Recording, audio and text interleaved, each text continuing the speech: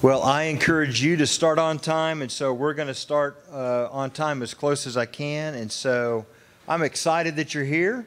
I look forward to this meeting every quarter, and with the quarters we don't have it, I get antsy that you're going to forget who I am. And so I don't want that to happen. But tonight is a little bit different in that not so much a training feature. We're going to look ahead tonight. We're going to look ahead in the short term.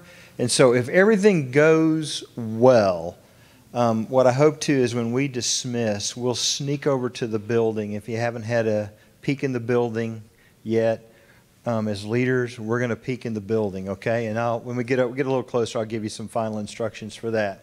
So let's start with a word of prayer, and then we'll continue from that, okay? Gracious Heavenly Father, I thank you for this evening and for the great faculty that we have at First Baptist that labor so diligently to teach God's Word each and every week, Lord.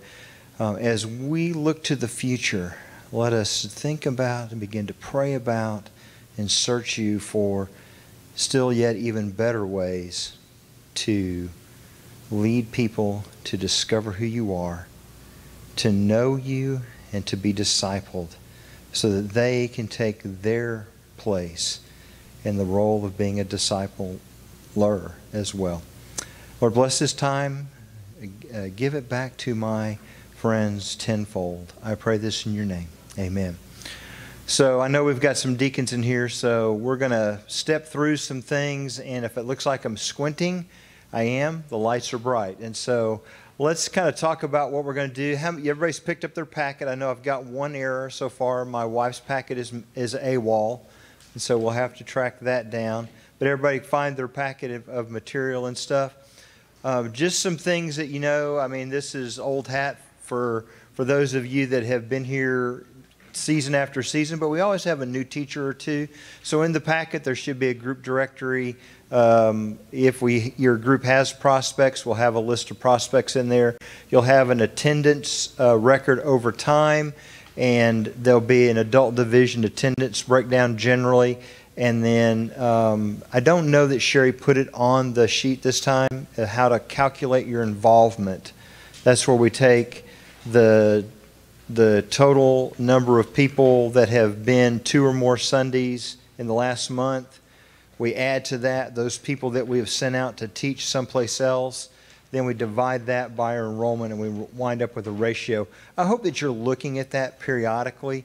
I think it's going to be a great tool for us to use long term. I know we have struggled for years and years trying to figure out which is more important, attendance or enrollment. Both of those are important, but how do we do something with that? And I think this factoring and calculating involvement is going to be the thing that really is going to help us moving forward as we look at how to judge what's going on. And I think that's really what it is. It gives us a tool as leaders to make some value judgments as to what's happening in our classes. And so I'm still kind of experimenting with a mass way to do that for the entire division. I haven't quite got all the bugs worked out. So when I do, I'll show you all my handiwork when we get to that point where I've got it all figured out. So that's kind of what's in the packet.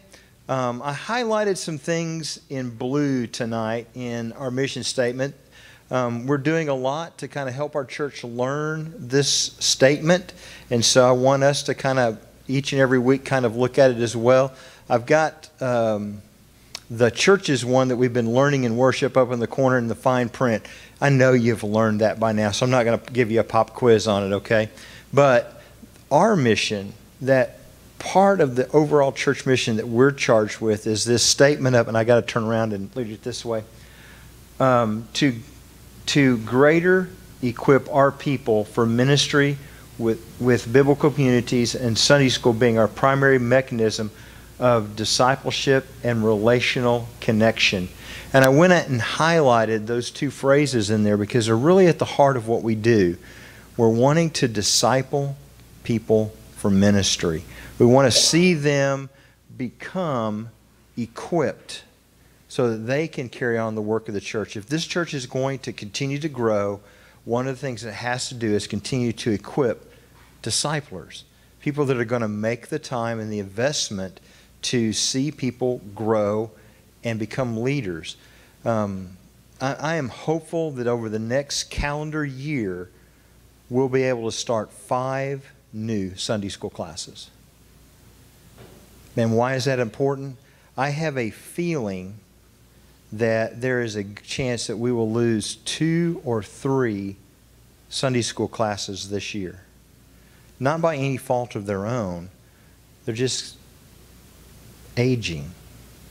And that's a reality that a family always deals with. Every time I get up, every Sunday morning, I'm a little bit older each and every Sunday. And we have some classes that have worked faithfully for decades and decades. But we're beginning to see those classes reach a point where they may have no members left. And so that's becoming a reality in a couple classes. So if we start 5 new groups, we may only net 2 or 3 this year. And so that's going to be so important for us as we begin to look into those younger groups, people in their 50s, 40s, 30s, and 20s, and we begin to open up opportunities for them to lead some Bible studies. That is going to be a challenging process for us. The other thing that I highlighted was discipleship and relationships. I am becoming just always amazed at the glue that our biblical community and Sunday school structure provides for.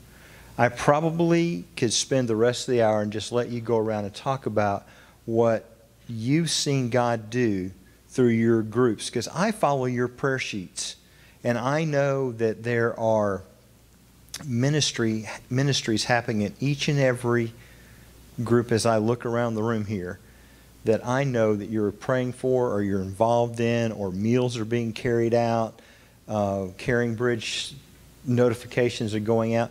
There's a lot of ministry and care that testifies to the depth of relationships. I want to pick on John Thornell's class this morning because that was one of the classes that I visited. And I walked in and it reminded me of an 8th grade dance. You know, you've been to the 8th grade dance, right? What happens at the 8th grade dance? So you're a fabulous educator. She's given the signal. Ladies on this side, gentlemen on this side. That's exactly what was going on in the room. However, there were stories in ministry happening in both of those circles. And I was so pleased to see that. And then I started getting reports that, well, so-and-so is missing, or we're waiting on so-and-so to arrive. And so I just kind of went out the back door. I don't think you ever noticed I left, did you? Oh, did you? Good. I feel better. Because ministry was happening at a deep level, and I appreciate that. You know, as I walk down the hallway and I listen to what's going on, I'm always amazed at how good we're doing at the relationship part of things. We need to continue to do that. That time of fellowship is so very important, and I try to make sure that we at least have that, but also that we're focused on the discipling part of that, where we're kind of helping people grow into some leadership roles. And so I just want to hold that before you as we talk about different things. I feel like I'm racing. Do I sound like I'm racing? Okay, good. I'll just kind of keep this pace then. Let's talk about just our ministry health and statistics right now. This is a graph I haven't done before because normally I don't really care about this, but I got to looking for answers. And this is going to come out here in a minute, so I'll just go ahead and kind of lay some things out. Where that orange line is riding, it's about 30 people lower than where it was last time. So over 11 weeks, our average attendance in Bible study has dropped 30 people. Now, I'm not saying that I'm alarmed, but I chose orange and yellows for a reason. Okay, and so we're going to talk about those kinds of things. But I wanted to make sure that we hadn't skewed something, or that I was picking up on just following the church's general trend. So the blue line is actually total attendance. And so if you look at that, the numbers are really small and you can't really read it really well. If you want to look at each individual Sunday numbers, you can. But if we start on the far, your left, that's 517 is the total church number, and 335 is the total adult division number. And so we just kind of follow along. So the first big dip, or the first gap, you're kind of like, why is the dots kind of skewed? Well, that's Christmas. Christmas never helps my average. And I'm on record. I've complained about it for 6 straight years. I'm not going to complain about it this year, but Christmas doesn't help my average. But that's good. There's a lot of great things that do help what goes on at First Baptist. We had an outstanding number of people say, hey, tell me about how I accept Jesus Christ. I got the opportunity to call 5 people. We just divvied it up among staff. I got to call 5 people and talk to them about checking a box on the card that says, hey, I want to know more about being a Christian. I'll trade a Sunday for that most times, okay? So I'm on record for saying that. The next Sunday, the really low dip, that's New Year's Eve. That was a bad weather Sunday. That was the Sunday we were all worried about the ice and everything. And so, I'm okay with that one. And it popped back up the next week, not as high. But then we kind of did about a 2, really the whole rest of the graph is low. And I'm attributing that to the flu, okay, especially that first 2-week dip where it just kind of goes down. And so that's kind of the bad flu day. So, okay, so we've moved our Sunday school, jumbled everybody around. We've got classes that don't really fit in rooms and stuff. And so I kind of expected that. We're a little low for Christmas. I can deal with that. Bad weather Sunday, that's going to happen now and then. I can kind of deal with that. Flu, it's been really bad this year. I can kind of rationalize that one too. But what I'm struggling with is that overall 30 people down kind of issue. I'm not going to sound the alarm this time, but I'm concerned. And I'll be honest with you. I told the staff that I was just, with this group, I can be honest. And I'm just a little bit concerned about that. It's a trend I don't want to see continue. Okay? So I just want to be honest with you about that and kind of what's going to be reflected in some of the numbers. So if we go and we look at enrollment, somebody should finish the graph. There we go. So in the last summer, fall when we met, we had 844. We're down 20. We know there's a couple of Sunday school classes that are kind of aggressively working their records and kind of doing some cleanup. And so this quarter is not always our best enrollment quarter anyway. So I'm okay with that. It's down a little bit, but typically this is a dip for us. It's not a huge one, but 20 is a pretty good sized number considering that we've been adding people to our Sunday school. Most everybody that's joined our church this quarter was already involved in a Bible study. And so we lost a little bit there. Decrease. Pardon? No, I mean I can start thinking about varying people like Orville and Evelyn she had surgery, so they were both out. And I can start going through that. We've had a family out of the connected class transfer to Houston, so we can start kind of doing that. We had a couple classes working records, but anytime we start seeing decreases, especially this is our second quarter of decreased enrollment, not much last time, a little bit more this time, that's an indication that our classes are saturating. Okay, and so what happens when I say saturating, kind of what happens is people walk in the room and they go, everybody's here, the chairs are all full. And by that, what we're saying is we're not cognizant of who's missing. And so being cognizant of who's missing is a huge part of keeping our Sunday school growing. And there's some trends we've talked about in here about people aren't as faithful week in and week out as they used to be. We touched on all those kind of things. But we need to be diligent in involving people in our classes to contact absentees. Okay? That's just where the bottom line is for this quarter. We just need to be diligent. Average weekly attendance, summer and fall, we had 363, which is okay. It's not, given everything that's happened, I'm okay with it. We hadn't really taken a big decrease or anything until we get to the winter quarter. And so we're down 39 in average weekly attendance.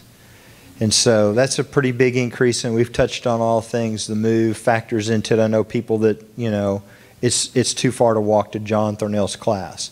And if you haven't walked to John Thornell's class, start at the far parking lot and walk all the way to the building, through the building, all the way around to the far end of the building.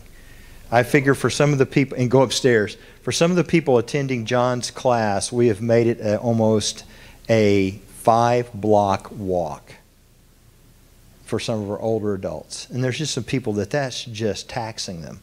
And so, and I'm aware of that. Christmas, we touched on that. Weather, flu. And I wonder about if we're losing focus. That saturation issue, we're focused on the good fellowship. I've heard lots of positive comments about being in the gym. We love that homey feeling in the gym. And so I wonder if we're losing focus on who's not here. That's just a question. And the statistics will start to answer that for me. Okay? Ratio of attendance, obviously it's going to be lower. So, so here's what's interesting about this. It's been a long time since we were below 40%.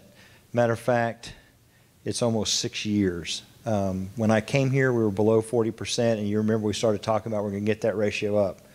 And we got pretty high into the 40s, and so now we're beginning to, you know, kind of slide in that. And so the question that I have is, how aggressive are we in contacting absentees? We need to think about those types of things. It's really hard to get people here, but we can't take for granted that they're here and that we have to do nothing to build relationships with them or make them feel welcome. So measuring group engagement, we've talked about that, how you do that several times, so I won't go back over that. If you want to get it and need to read through it again, it'll be on the website and all the handouts. The presentation goes there. But basically, you're just going to look at your, look for 1 month's enrollment, add the total number of people who have been 2 or more Sundays, and then plus anybody that your class has sent out to lead in a Bible study, and then divide that by your total enrollment, and you'll come up with an involvement ratio. It's not really something that you need to calculate every week. You drive yourself crazy doing that. But if we're doing it once a month, a couple times a quarter, I think it'll help you kind of gauge where your group is going. If you're stable, if you're declining, if you're growing, you'll see that reflected in that number. Teaching units, 33 to 33, no change. However, we talked about there's a possibility we might lose a couple of units. And so, however, as we look at it, we're losing our teacher for Singles 2. So we're looking for and praying about what we're going to do with Singles 2 ministry. That's those people that are in their mid-30s to Terry's class. So, 40s, 50s kind of single adults. We've got just a very few coming that are attending that group. So I'm doing some investigating and asking people, tell me about how this class meets your needs, or tell me about, and this is always a fun conversation, tell me about why you're not coming. I have that conversation with people. And so we've got a couple classes that are low. I never worry about what the actual number in your class is. We've got our teachers like Jack and Joe that because of just what's happening in the lives of their people, their groups are getting smaller. And Jack and Joe will tell you the same thing. As long as there's good fellowship, quality Bible study, and you've got 1 or 2 people coming, you're a viable class, and you're doing what God needs you to be doing. Once we kind of get below that, it's really disheartening to deal with a class that has nobody in it. And so those are coming. So there's some howevers out there for us. Leaders, potential leaders, 63 teachers down to 35. It went from down 2, and that's just because we had a couple people move and transfer to some other areas. So they were expected, but we need to continue to develop leadership.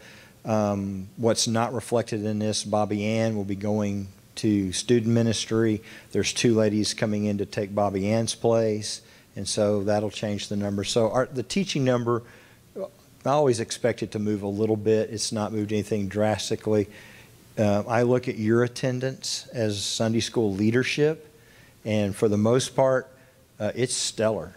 Yeah, it's almost better than mine, and so I appreciate that. And so I encourage you. I think it's great what you do week in and week out. Prospects. This one kind of surprised me. So in the summer when we met, we had 369 prospects. We're down to 318 prospects now. And so that's a decrease of 51 people. There's 3 things that are going on. Because I kind of looked at the numbers and did some investigating this past week. So 3 things are happening. One is people that are joining our church, some of them never make it to the prospect file now. Like the Short family, you have the cute little boy Jackson that joined last week. If you haven't met Jackson, meet Jackson. He's a treat.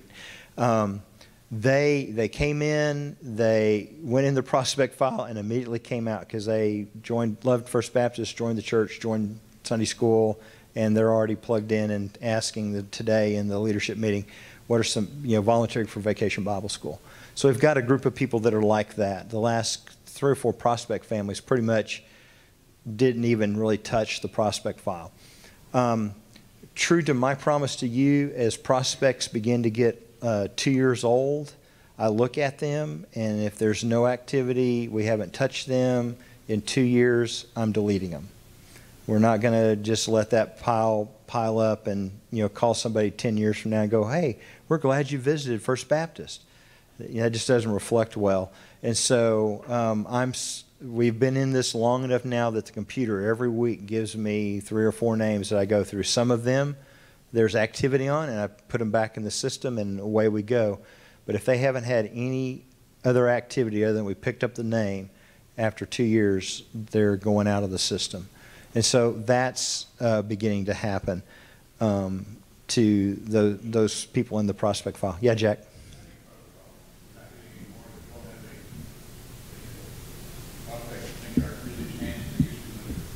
Yeah, and that's going to change. When we get back into the sanctuary, we'll go back to having the contact card. It's just and that's the other thing is we're just doing things differently right now. It's a little bit harder to get people to register. You can't pull out a hymn book and write on something. The convenience factor for a lot of people just isn't there. And probably 4th, we're just seeing it take longer and longer for people to say, hey, we're going to give you some information enough that we can contact them. Because we won't give them to you unless there is at least one, we have a full name, can identify a group that think we can put them in, and at least one way to contact them. So sometimes we'll get Jake Stair. That's all we get. Well, we don't know enough to assign him to anybody or for how to even contact him, so we don't even bother with those people. So we have a fair number of those. But that's dropping, and I hope when we move back across the building it'll pick back up because that really is a measure of potential for us. Okay? Any questions about that? Trying to move it along here. Because I think the next part's actually going to be funner. All right? If you can make fun a verb. All right. No questions? All right. Let's talk about moving forward. As we think about moving forward and what we're doing as we proclaim Him to anyone that will listen, basically, there are some things that are out there for us that we need to start thinking about, be getting prepared for, and begin to make some decisions about. And so tonight is I'm going to give you a bunch of information, let you know kind of the process, and then I want you to go into your prayer closet, do some research, mull it over, pray about it, and then talk to me, ask lots of questions. We need to have a dialogue over the next few months about some of this stuff, because I think they're really good changes. How do we really take advantage of them? Okay? So as we look forward, let's talk about transition back to the building. So I'm excited about this, and so the nation of Israelites followed the pillar of fire and the pillar of cloud. It happens to be parked over the tabernacle, and I'm excited about that as we begin to think about going back. Yes, Jack?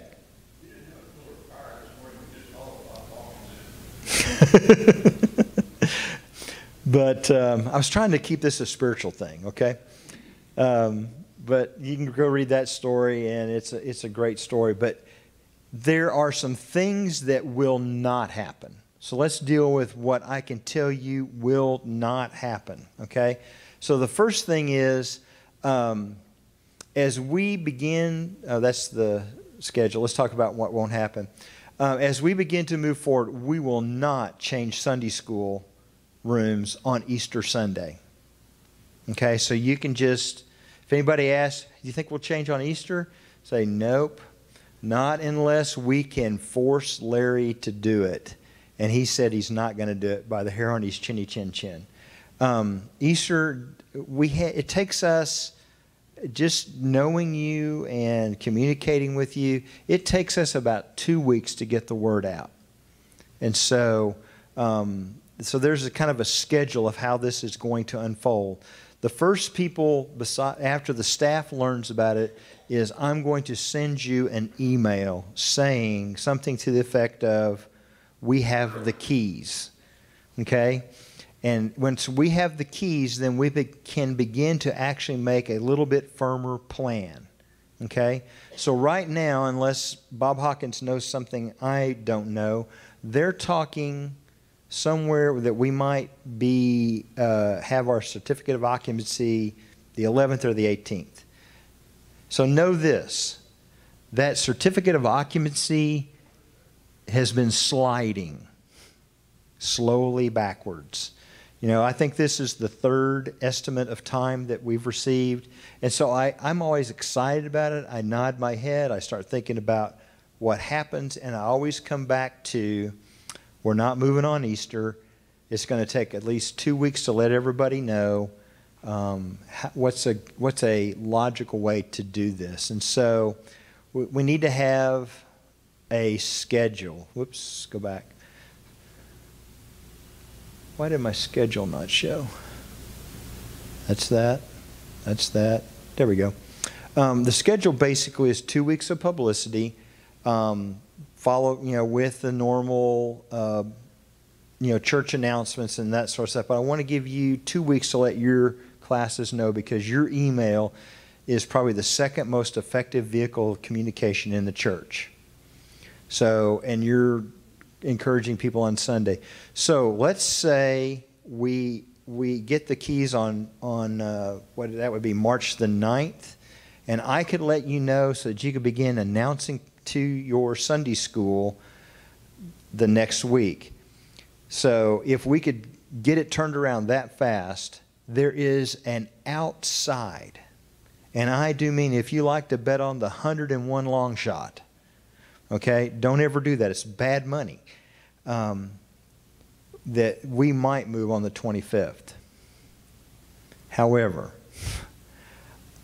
just because that schedule's been sliding, I automatically, when they said the 11th or the 18th, I automatically kind of lean to the 18th, okay? So even if we find out, midweek, the 11th, that's just cutting it close. So if we find out that we could begin talking about it on the 18th, then we've got 1825. That puts the move on. Easter won't happen. Okay?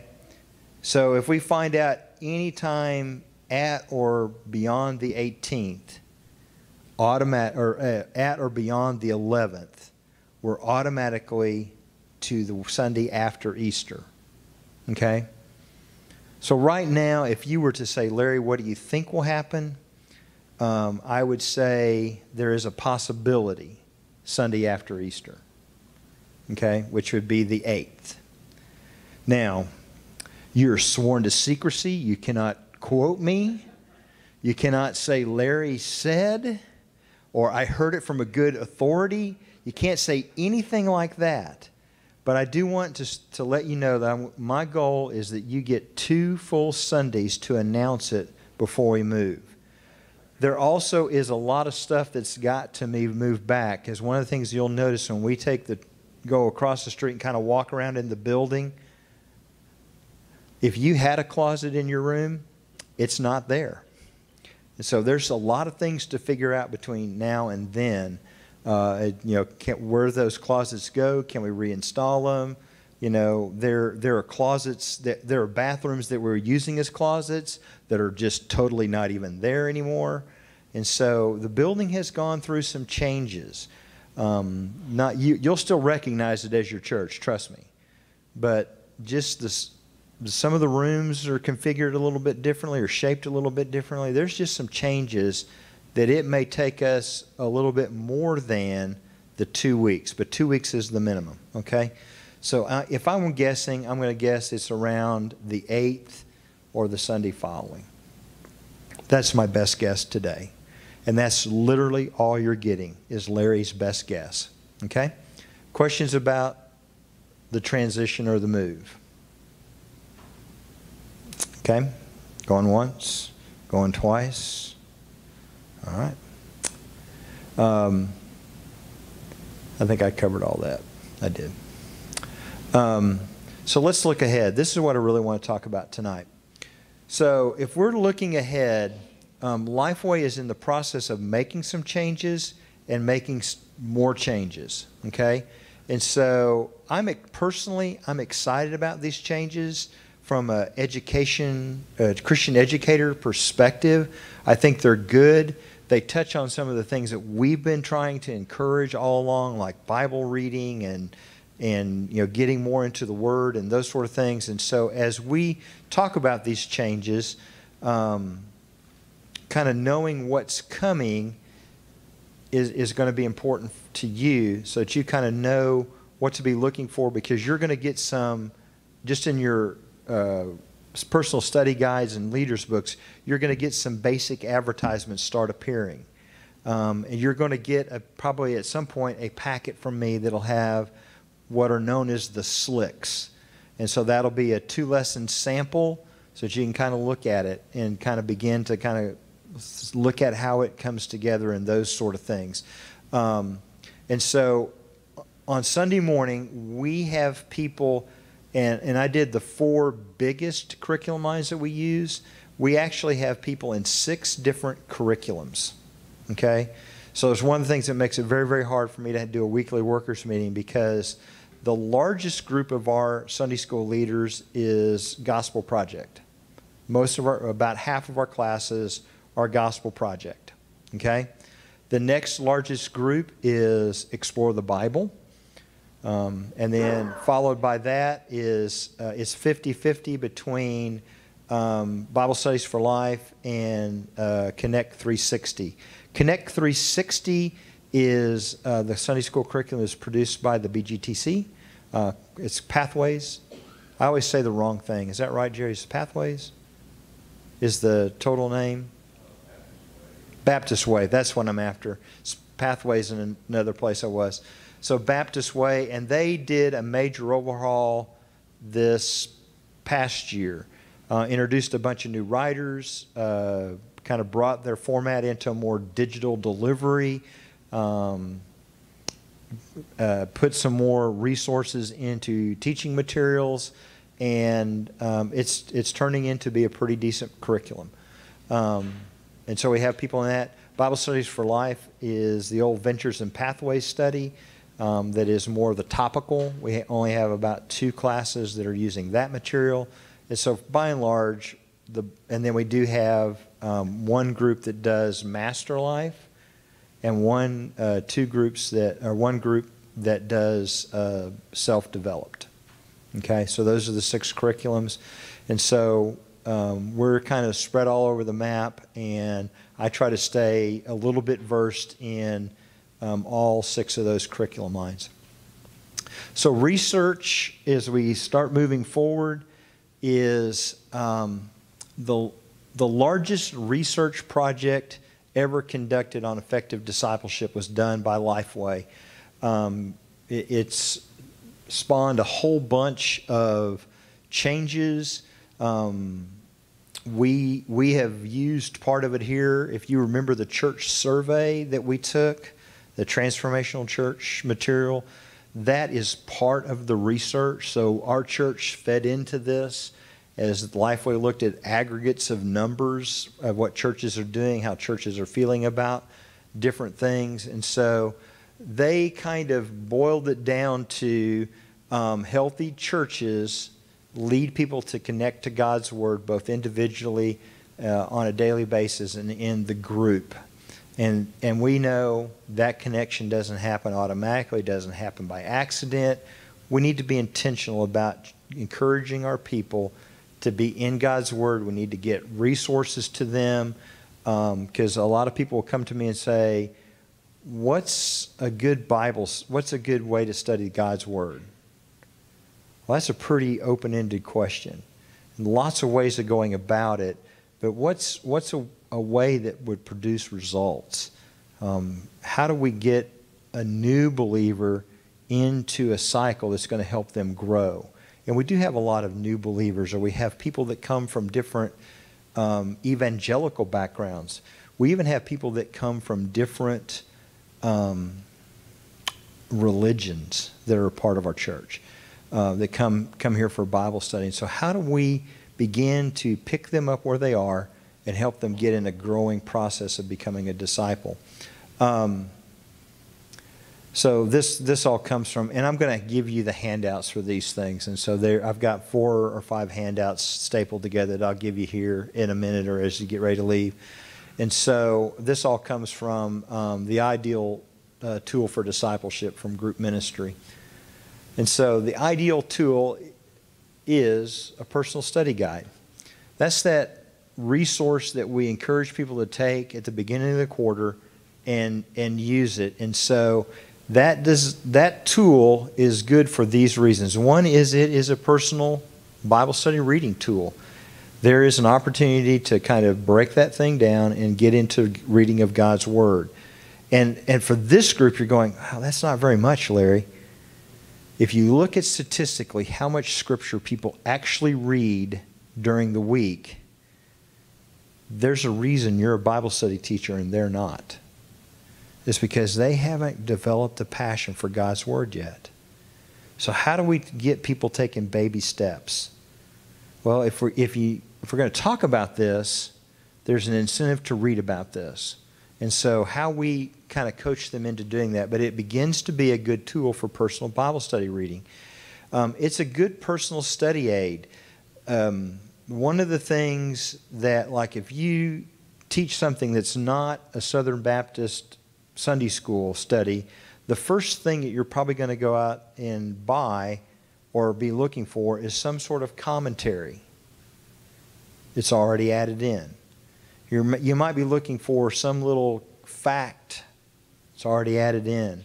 One of the things I really like about Gospel Project is, have you ever wondered how this relates doctrinally to what Southern Baptists are trying to accomplish?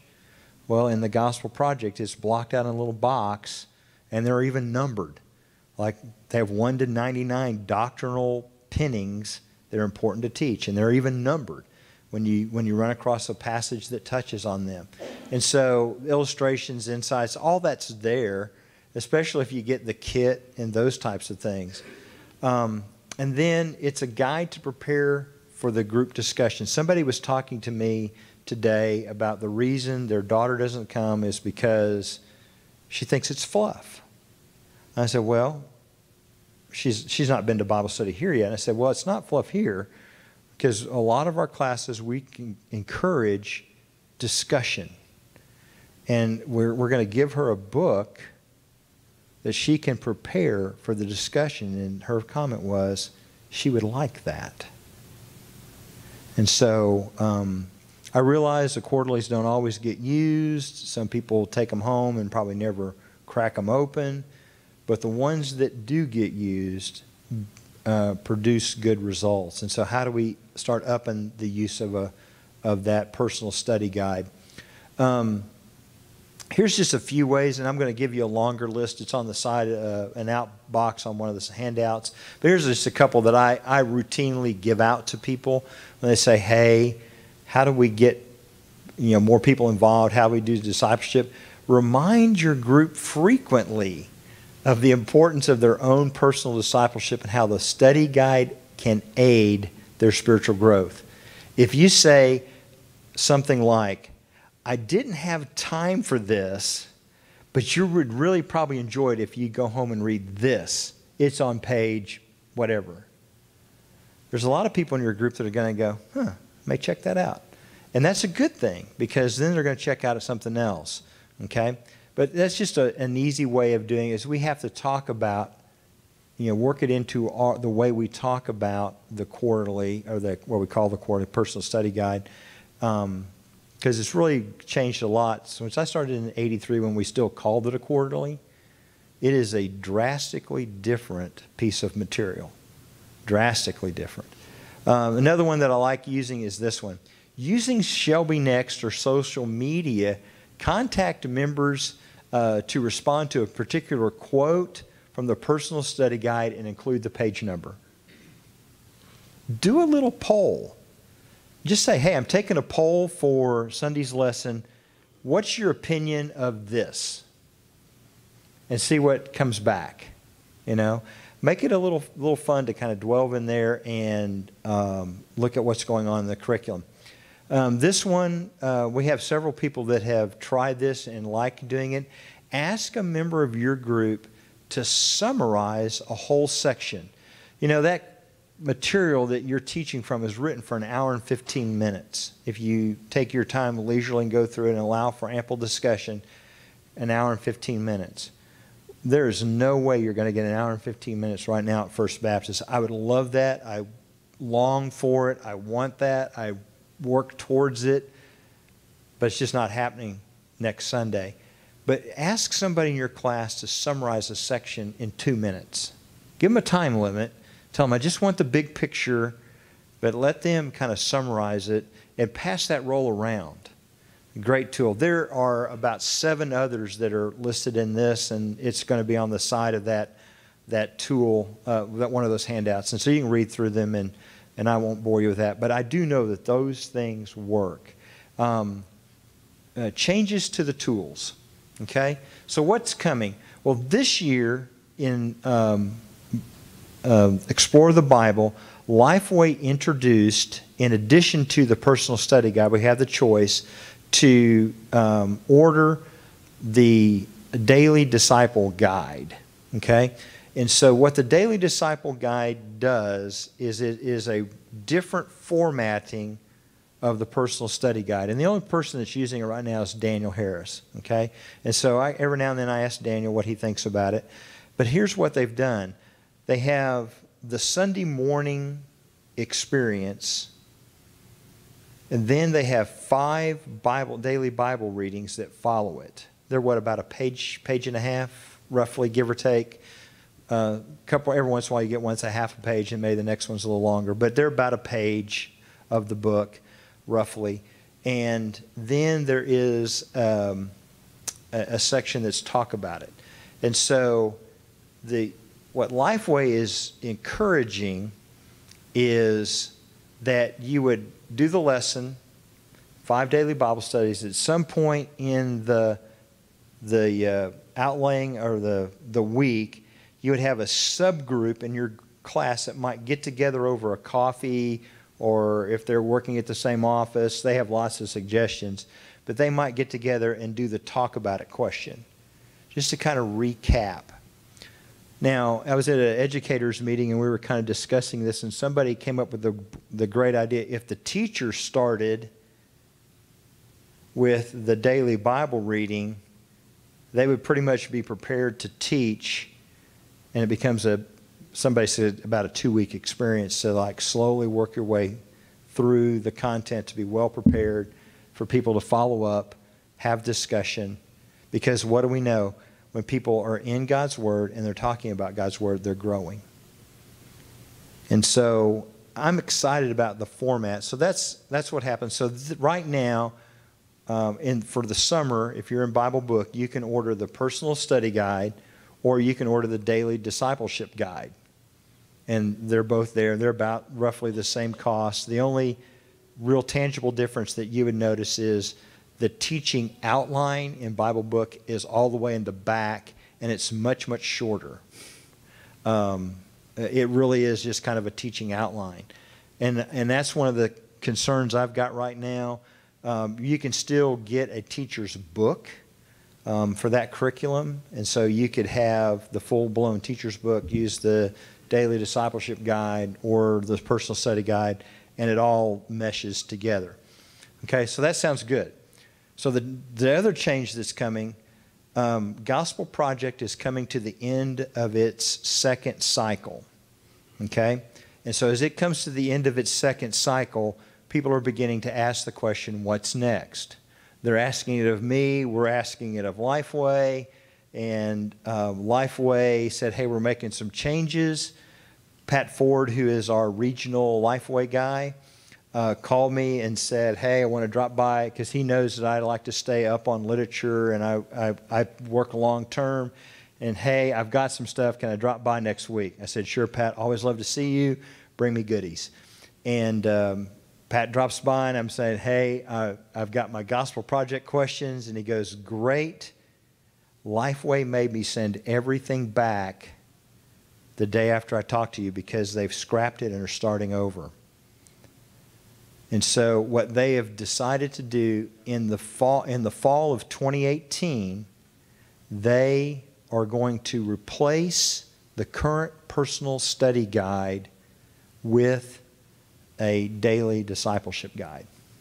So if you're using Gospel Project, and this is why we're starting to talk about it, I want to get this out to you so you can begin to think about how your class functions, and ask me lots of questions, do some research. I'm going to feed you some material by email over the time when I get the stuff from Pat. I'm going to send it on to you. Same thing with Bible Book. If you're using Bible Studies for Life, no change planned today. However, if this is successful, I think we'll see it change. Okay? Because Lifeway has made a huge commitment to trying to get people into study of God's Word. I see you writing ferociously. I have handouts that have everything I'm saying plus some that I'm going to give to you, okay? And go ahead and hand them out, and they'll read, and I'll just talk to myself, okay? So just to save you from taking notes or have something to write on to where they're in context to what we're doing, Jeannie's going to pass out all of the stuff that I'm sharing with you comes from this set of handouts, okay? So you kind of understand what's going to happen. And here's what we know about personal study guides. The personal study guide is designed to do this. It is the study before, and that's the key thing. It is set for, really what they want is people to study the lesson, show up prepared, and then learn from one another during the group discussion. That's the formatting, okay? The leader's guide is separate, okay? And pre-meeting study is recommended. So what we're saying is we should be encouraging our learners to look at the lesson, come prepared. We're going to have a great discussion and apply it. It's great. It worked well for us for lots and lots and lots of years, and until Lifeway kind of fell behind in curriculum. It got a little stale, and people said, why bother? And we kind of quit using it. This church hasn't, but we've got lots of curriculum lines that we're dealing with. The daily discipleship guide, here's how it's going to be formatted or is formatted. There'll be some changes. Daniel, you'll be the only person who'll notice this. They're tweaking for this. If you order for the summer, you'll see a little bit of a change. There's some tweaks coming. Nothing major that I'm picking up on yet. But what they want to have happen, or the formatting, is learn during the session. So what they're acknowledging is people don't prepare ahead. So learn during, Daniel rolls his eyes. People don't prepare ahead. So what we're saying is we acknowledge that. Everybody's busy. What we'll do is we'll try to set the hook and let them run with it. Okay, so it's kind of different in formatting. So learn during the session, study afterwards with 5 daily Bible readings. Okay? And then the Leader's Guide is included in the back of the book, and that will be the only Leader's Guide currently, as I'm understanding it, that will be the only Leader's Guide for Gospel Project. It'll be in the back of the book. Okay? There'll be some online things. None of that's where I can see it yet. As soon as I can see it, I'll let you guys know so that you can begin to look at it. The Explore the Bible, they'll continue to produce a Leader's Guide. No pre-meeting study required. And this would be true. It's better for guests and better for absentees because, you're not walking in to a group that's well prepared. Everybody's going to kind of start together. Then talk it out questions for small groups within the class for further discussion. So if you've got 3 or 4 people that work at Dell in your group, or a retired group of men that already kind of get together for breakfast, they could incorporate this discussion question into that regular meeting that they have. Or if you get together for like a the Schumann's class gets together for a men's time and a women's time, you could, pile a couple up and have your discussion. Just gives you a place to kind of get talking about God's Word.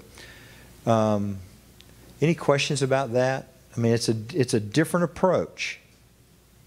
And so I'm trying to give it to you way in ahead so that you can kind of think about it, ponder it, and begin to ask me questions. That's really what I want to invite a dialogue over the next 3 months.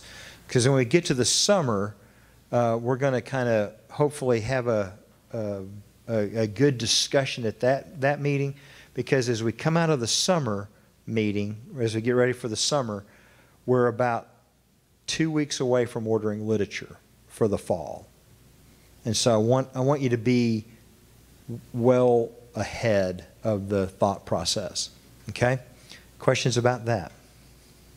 I see some twitching going on. Any of the new formats also going to be produced on CD? Nothing on CD. We have this thing called the internet now. And you've heard of it? It's all going to the internet. Today, and I keep saying today because every time I talk to Pat about every 6 weeks. It's about his cycle of coming by. When I talked to him he was here last week, I think, 2 weeks ago. I talked to him 2 weeks ago, and he gave me a bunch of stuff. Some of it's already gone off of the internet, been replaced with slicker, newer stuff. That the kit item initially will continue to be on a CD or DVD. It is also digital, and so you can download it. Either way, you've got to get it to your computer. For our church, for most of it, especially as we continue to put televisions in rooms and have really good Wi-Fi coverage throughout our entire education space, the internet probably is the way to go. It doesn't save us money because the digital kit online versus digital kit in the vinyl bag right now is the same price. We do receive about a 50% cost reduction if you or if people in your class order a digital copy. So as we talk about literature, basically my literature line item in the budget, if you go back, it doesn't go up very quickly. Because basically what we did is the first 2 or 3 years that we had literature increases, we offset all of the increase by the number of people that were ordering a digital version of the personal study guide. And so it's about half of what a print version is. And so as your class gets more and more technological, people will start using their iPads more. When you kind of sense that, you're still always going to want to get a print copy, 2 or 3 or 4, and we keep extras around, and I know where I can go get them. But it is a cost savings to your church. It's a good stewardship thing. As a matter of fact, I'm talking with Pat about 2 ideas about Lifeway has when the order blank that we give you is not the official Lifeway order blank. The official Lifeway order blank is 8 pages, fine print with little bitty boxes. I mean, it's got the Spanish version. It's all on there, and you almost need to read it with a magnifying glass. Matter of fact, the only thing that we do is we open it, we look at the date in the top corner. This is the really fine print about when you can order and get the 5% discount, and then basically we throw it in the trash because it's just too much. If I gave it to you, you would come back to me and go, just give me something. And so we try to break it down to the things that we think are usable and go from there. If you hear of a piece and you want it, we'll be happy to order it for you. But trying to make it a manageable process so that you can do it quickly in class, that's just is proven to be effective for us. So as you move to and can use more of the digital, by all means do it. If you want to know what it costs to put a television, a 50-inch television in a classroom, it's about $500. Time we buy the TV, the bracket, and get the electrician here, depending on what the electrician runs into, it's about $500 to $600. And so we're halfway through our adult space. And if you say, gosh, I could never learn that, then I'm going to send you to Don Harris and Virginia Wood, because they are using or learning to use the digital media in the parlor, which presents me with a unique experience. Neither one of them have televisions where I'm moving them back to. So what do? I don't know, but I'm going to find out. And so as they get better and better about using digital media with their classes that are probably older than yours, then I think we all can do it. Okay? Questions about the format or the cost structure? I know budget stuff's real exciting. We'll skip it. All right? So, did I skip one? No, I didn't. So here's my big request, okay? I have a request. The request is that you begin researching and praying. This is a big change in the way we go about teaching.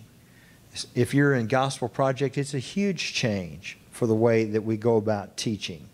The way we will begin to encourage people to deal with a study piece. And so I want to make sure that we're prepared to lead through a change. I think it's a positive change, and I've got some what-ifs here in a minute. But begin just praying about it. How would this change your leadership? How would it enhance your discipleship in your group? Those types of things. Let's just begin to pray about this and find out all that we can. That's what I'm doing over the next few months, is everything that I can find out. I'm going to do that. I'll be at a conference in April with educators from all over the state, and I'm pretty sure this will be a big topic, and I'm hoping that Pat Ford will have more information for us, and we can go from that. So this is my request. I've got a challenge. My challenge is this.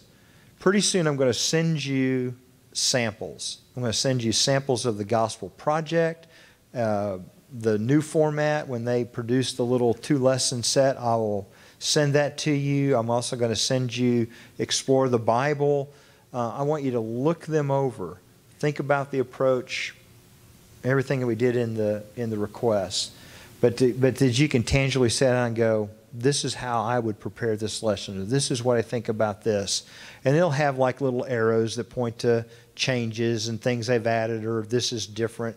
They do a good job with that. Okay? So that's going to be the challenge over the next 2 or 3 months. And then I want you to have a voice. You know me. We talk about things. I share stuff with you. I invite you to share stuff back with me. In this process, that won't change. We need to have a dialogue about how this will affect stuff. If I'm sensing that this is totally it's just not going to work for you, then we'll have to do something different. And I'm okay with that. But if we've got good tools, I want to make the most of the tool. You know, you always go to the shed and get the sharpest saw. And that's what I want to do. I want to go to the shed and come back with the sharpest saw. But your input and questions over the next 2 or 3 months are just things that are going to help me know what I need to be researching. And you're not going to hurt my feelings if you say, I don't like it. I may come back and say, have you thought about this? And you can go back and pray about it some more and come back and say, I thought about it, Larry, and I still don't like it. I'm okay with that. Okay? What if, though? This is what begins to get tantalizing for me. Okay? Now, remember I said when we started out we have 6 curriculum items. What if we moved our adult biblical community groups to a single curriculum line for a 3-year cycle? This is just what ifing. Okay? I'm not saying this is what's going to happen, but just what if. Just kind of what if down through this with me. So what if we just pick one of these and we run it for the 3-year cycle? Okay? What if all of our adult biblical communities groups used the personal disciple guide during that 1 3-year period, where we're encouraging people intentionally to get in God's Word and really making that a focus just for one cycle? What if our adult biblical community groups routinely encouraged daily Bible reading for that 3-year cycle? We made it a focus. What if we could invite our pastor to preach on some of the passages and themes that are going to be touched on during that 3 years? What would it do for our church if you taught it, they studied it, and Jared cleaned it up? Or something like that. Don't tell him I said it that way, okay? What if you taught it, they studied it, and he enhanced it? Sound better? Okay. Better choice of words. Now, this is just something I've been praying about in relationship to these changes. I'm not saying this is what we should do.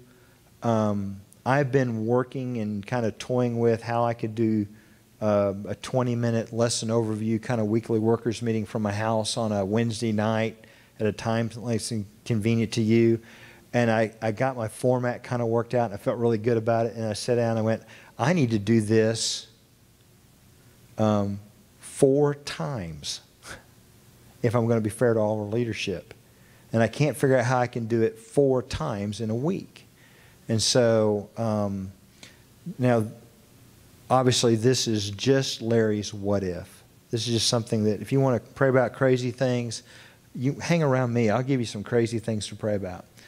But as I think about this, what would this do for somebody who's maybe grown up in the Catholic faith in my wife's class to their spiritual growth? What would this do for the divorced young man coming out of prison who found Christ in prison as getting involved in Bible study class? Does it move them forward? What about somebody who's taught or been in your class for 20 or 30 years? Does this begin to challenge some of those people to obtain a new level of spiritual understanding? What if, when we got together, you could say in a group of First Baptist folks, what'd you think about that talk it out question? And we all kind of knew what we were talking about. And you say, well, I think this. Well, I think this. Well, I read this in Scripture. How does that impact this? And now we've got a whole different dialogue that can develop. Now, that's Larry praying about big things. I like to do that. But the reality is, you would have to make it happen. I'm just being honest with you. The people who are, I think, the most dedicated leadership in our church as a group is this group.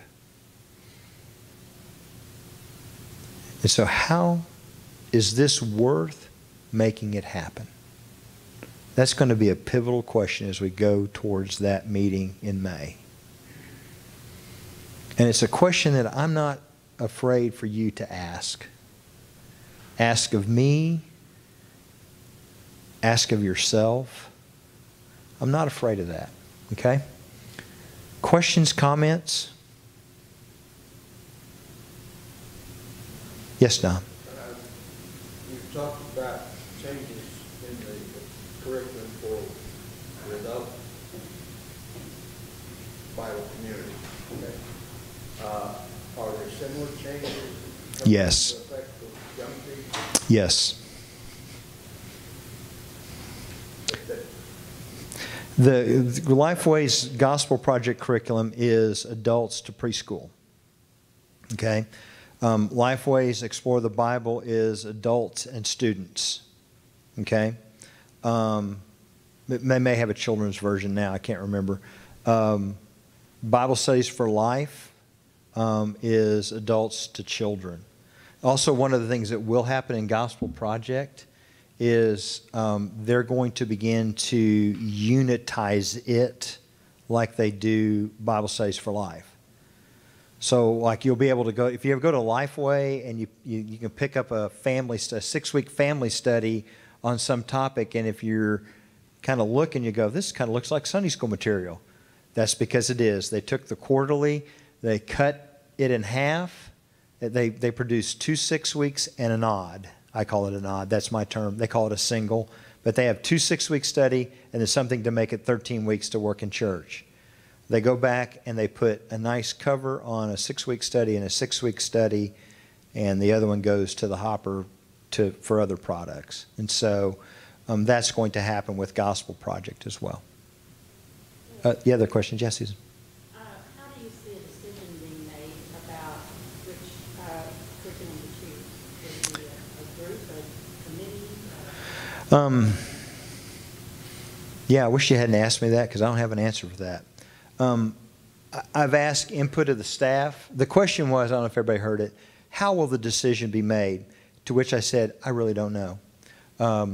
This doesn't happen very often. There isn't a great blueprint in my ministry experience for a big wholesale change. I've only been through a mega change once.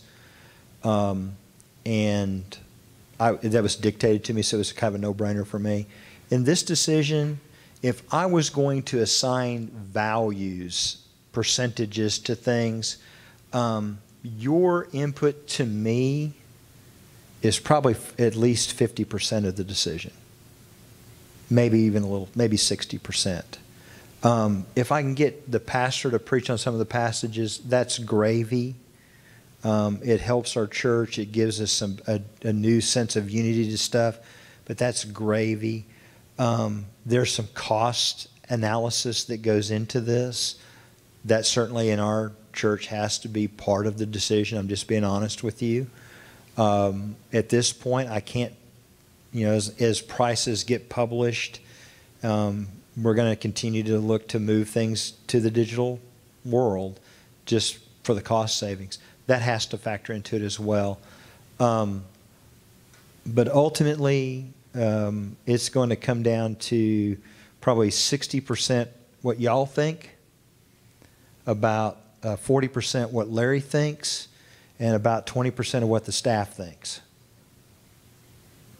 And Bob Hawkins is like looking at me like he does really bad math, and I do. And for right now, I'm going to ride with that, okay? So, but your input weighs heavily. Because for me to walk in and say, and you know me by now, hopefully, I walk in and dictate very little to anybody. I want us to build a consensus. That's why we're talking about it now. We're, 6 months out? And we're talking about stuff that I can't even show you full copies yet, but we're starting to talk about it. I want the dialogue. I want your input. And I can send you and feed you stuff. That's going to be important. Am I going to force you to give up using Connect 360? No. That's just not my style. And I want you to be an effective teacher. My style is to give you the tools that you need to be effective. What I'm asking you to do is think about this, and will it make you more effective? Can it amp up what's going on at First Baptist? You know, because as I look at what's happening in denominational life in general, independents are the largest segment right now of growth is in independent churches. The doctrine of an independent church is all over the map. And as people come here, because this is a great family church, it's a church that has great care, there are lots of really positive things about being a part of First Baptist. How do we help those people get on board with Bible study and move forward? We have a lady that's attending us from a Lutheran background. Lutherans love Bible study, and she came to me and she goes, "Larry, I'm just not enjoying Bible study." I said, "Well, tell me why." And she goes, "Well, I'm a Lutheran." And I go, I know that. And she goes, "It's just different." And I said, "Well, I know that." I said, "Let me see if I can put it in perspective for you." I said, when you go to a Bible study at a Lutheran church, it's like going to the doctor for that steroid shot. They're going to load up that big syringe and they're going to give you a big steroid shot, and you're going to get over it in a hurry. You're going to one and done kind of thing. 6 weeks and you move on to something else. Okay? So in Southern Baptist life, it's kind of like polio vaccine. We put a few drops under your tongue every time you come to the doctor. That's the way we approach it. We're counting on that you're going to love being here, and we're going to just dribble it out to you every Sunday. So that you just kind of osmosis it almost. And over time, you're going to know all the great stories. Over time, you're going to grow to be a teacher. Over time, and said in the Lutheran church, you try to get it in one shot. We're playing over time. And that's a big difference. And so as we look at these curriculum things, not everybody's coming to us Baptist like they did maybe in the 70s or 80s. The clientele is changing is what I'm saying. Okay? People are starting to leave. That means I probably should have looked at my watch. And so I just love this picture, and I just added to this my what if. If you put a match to the end of a row of matches, interesting things happen. Is this an opportunity in our church to stick a match to the end of a row of matches and to ignite something? Could this be the pillar of fire over First Baptist that draws Round Rock to it? Didn't think I'd get back to the pillar of fire, did you? Let's see. Moving next steps. Let's go there. And I'm just going to brush through this real quick. Last time I challenged you to do some different things. The first one is just using Chromecast. Here's something that in folks dealing with it over the last time. Turn the television on first and let it get going. Takes the Chromecast a while. We've had some people that have gotten frustrated with the system. Kind of need to turn the television on, let it get going, then sign in on your device and use it. But this is a really good tool. Apple TV works the same way. I just kind of read that real quick to you. Try some things new. We talked about Right Now Media, and I think that's really good. How many of you have ever, and this is, I was going to show you this, but I'm just going to tell you about it now. How many of you, since we've talked about absentees, how many of you know that you can go into Shelby Next, go to the absentee button, and go to reports and do session, and it will show you everybody that was absent.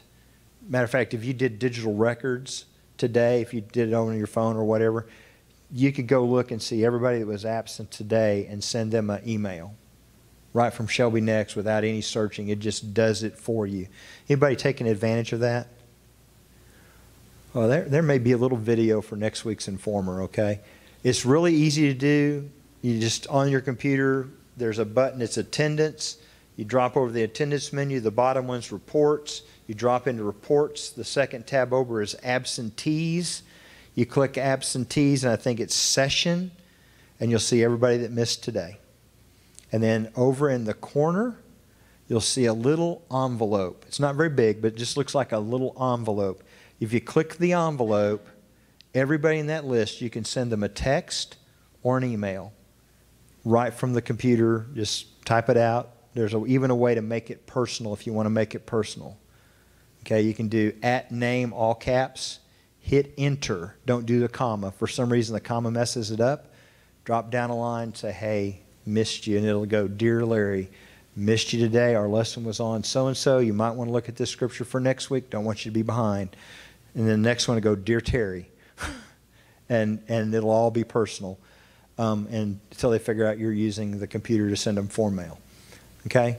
But it is a good tool. Use it. You can also have it assign interactions that way too. Yeah, let's just skip that. All right? Questions, comments, and then we'll go, if you want to, I'll walk you over and we'll take a tour.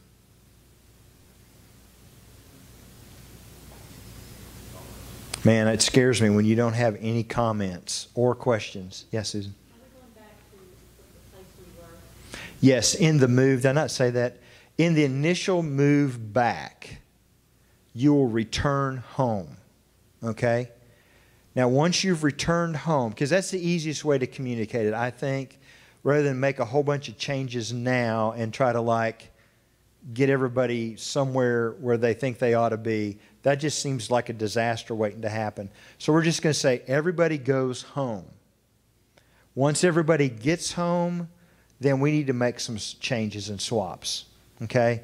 Because some people have outgrown rooms. We're overusing some rooms.